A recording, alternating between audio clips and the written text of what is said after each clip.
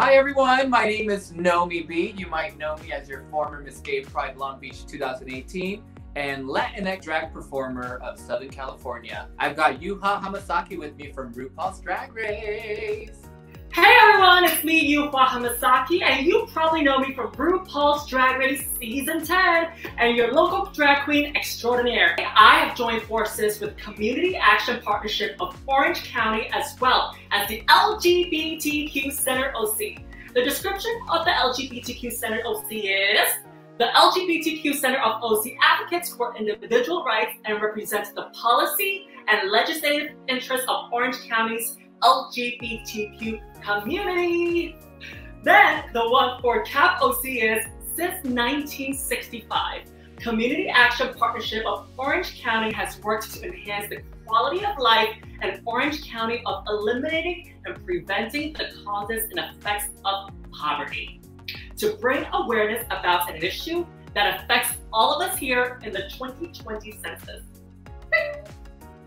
But first, what is the 2020 census?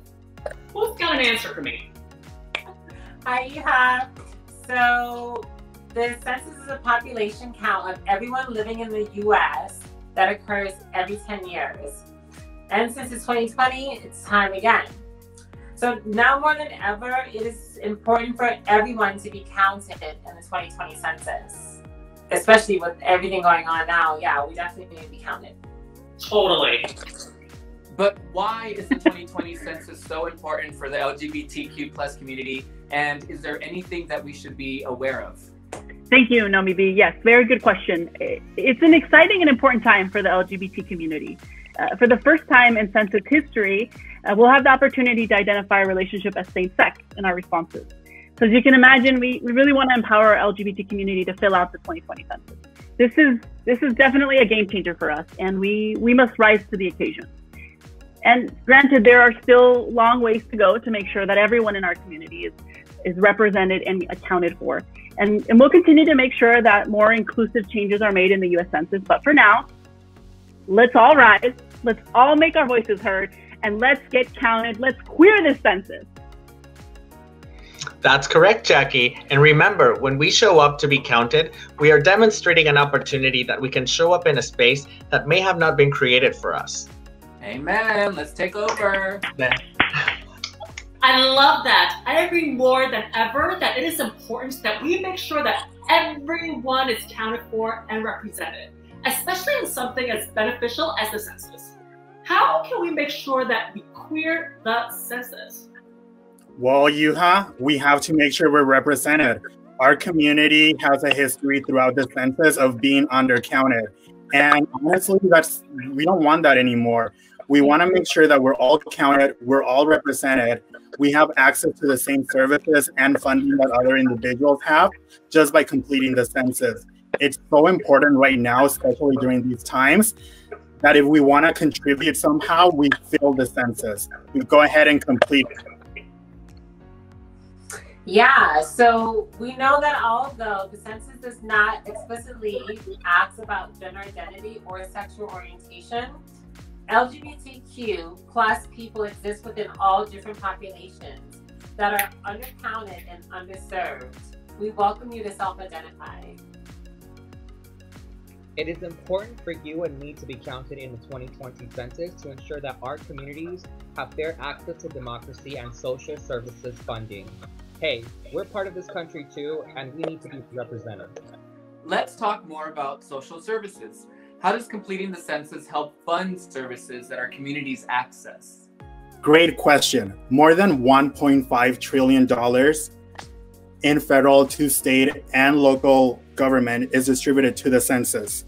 Filling out the census means that services like the ones that the LGBTQ Center offers, such as mental health services, HIV, STI prevention, are still being able to be offered to the community. By you filling out the census, you're ensuring that these services that our community needs are still available for them. And Nomi, furthermore, here at CAP OC, the census affects everything that we do here and that we breathe, whether it be our OC Food Bank, which provides food resources for our family members even at this crucial time, whether it be our utility services and energy services during emergency needs. Our community needs this. As we continue to grow as an organization and our family resource centers that pop up everywhere in Orange County, our children, our parents, our community are counting on all of us to fill out the census. That's a lot of money, and it's incredible to know that just by filling out the census and making sure that every member of our household is counted so that we can fund these services that our community benefits from. You keep bringing up self-identity, but what does that mean when filling out the census? So with the limited choices that the census provides, queer and transgender people may find that their lives aren't exactly represented in the provided responses.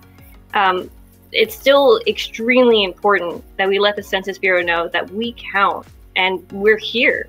We want to empower to self-identify and answer the census as you see fit. Yeah, the Census Bureau doesn't cross-check the information you provide on the survey with any other source. So it's okay if you respond differently on the census than how you would normally answer on an official government survey. Is the census confidential though? Yes, the census is confidential. The Census Bureau, which is tasked with conducting the census, is prohibited from sharing data identifying information from the Census Service with anyone. And by anyone, I mean ICE, police, landlords, and anyone outside your household, and even outside the Census Bureau. Yeah, Nomi, since the first census in 1790, Census Bureau employees have taken an oath that protects the confidentiality and your answers that you go ahead and fill out on the census. This oath has never been broken, so you can be sure that your answers are going to be safe and secure. Good, because I don't like none of those groups you just mentioned, please. Okay? But what about personal information? Does the census ask for my social security or my immigration status? How about how many relationships I've been in? Because it's really complicated. No, Yuha, the census doesn't ask confidential information such as your social security, your immigration status, how many lovers you currently have, you're good on that end, how much money you won from All Stars 27, you're good on that too. So all of that is private. It's confidential. It's not going to be shared with anyone, any of your responses also. That is so good to know. And finally, how can we make sure that everyone is seen and counted on the 2020 census? Hi, Nomi. So there are 3 ways that you can get counted in the census. You can respond by mail, and that includes paid postage. You can also do it online at my2020census.gov, or you can call 844-330-2020. Our organizations, CAP OC and the LGBTQ Center OC, are also available to the community if anyone needs help answering questions on the 2020 census. Love it. So many resources. We love resources. Yeah. Thanks everybody for joining us. Thank you to the LGBTQ Center of Orange County. Thank you to CAP OC. I've had an amazing time. Thanks for educating me, y'all. Thank you, Nomi.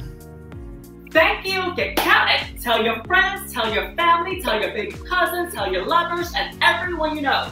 Share this video and share the love and education. Bye, y'all.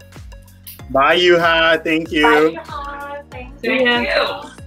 I feel so educated right now. I'm ready to fill out the census. Yeah, let's get counted for sure. Queer the census.